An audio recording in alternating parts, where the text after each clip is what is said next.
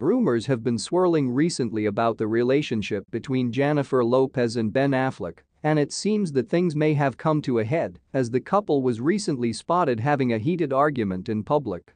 The incident has sparked speculation about the state of their relationship and has left fans wondering what could have led to such a public display of tension. The argument took place outside a restaurant in Los Angeles where the couple had been enjoying a night out together.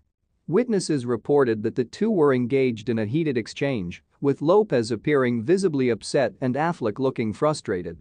The argument seemed to escalate quickly, and at one point, Lopez was seen storming off while Affleck tried to calm her down. The nature of the argument is still unclear, but sources close to the couple have suggested that it may have been related to their busy schedules and conflicting priorities.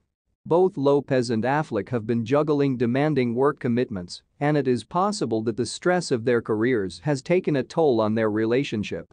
Additionally, there have been reports of tension between the couple over their differing opinions on certain issues, which may have contributed to the argument. Despite the public nature of the argument, it is important to remember that every relationship has its ups and downs, and celebrities are no exception.